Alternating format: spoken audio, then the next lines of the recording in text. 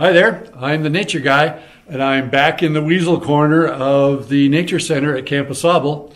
If you were with us last week, you know that we talked about the Weasel family. And I promised that I was going to talk this week about one member of the Weasel family. And that is, in fact, the weasel. There are three types of weasels in North America. One is called the least weasel. There's another one called the short-tailed weasel, sometimes called an ermine. And then there's the long-tailed weasel.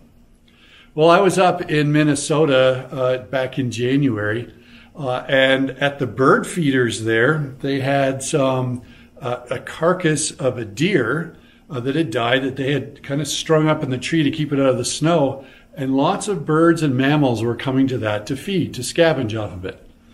And one of the cool things that was visiting when I was there was a short-tailed weasel. And so we were able to get some really great pictures of it.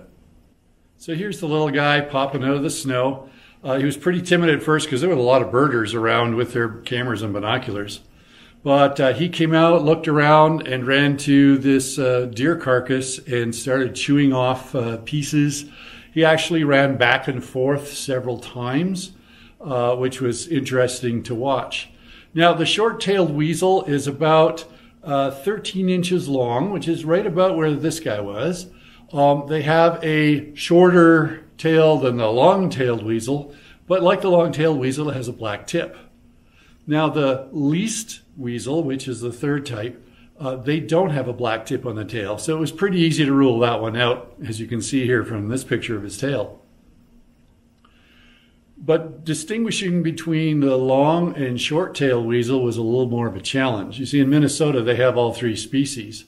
But based on the size of the weasel, we were able to determine which it was.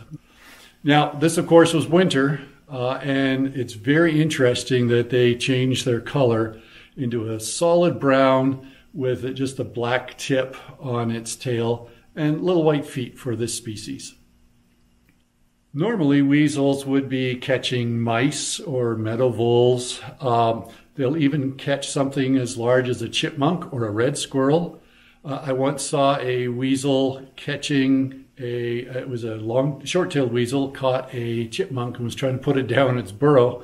But the weasel and the chipmunk were too big, so the weasel had to set down the squirrel that was already dead and then dug the burrow bigger around so that he could haul the chipmunk down inside its burrow.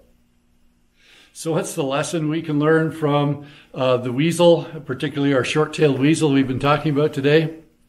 Well, you know, they change colors from white to brown each season. It kind of reminds me of a major change that can happen in our lives. When we accept Jesus, he changes us. And we are a different creature. And that's an incredible gift that he's offered to us. I hope you accept it. That's it for today from the Nature Center at Camp Au Sable. We'll see you next week. Bye now.